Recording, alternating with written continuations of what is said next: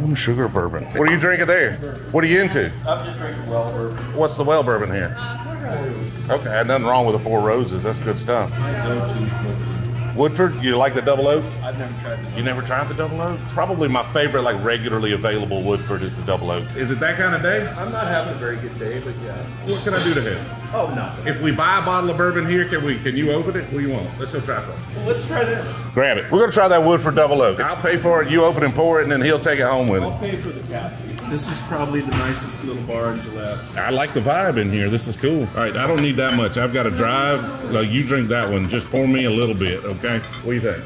Uh-oh, serious face. Smell vanilla. Oh, it is vanilla and oak. It is a vanilla oak bomb.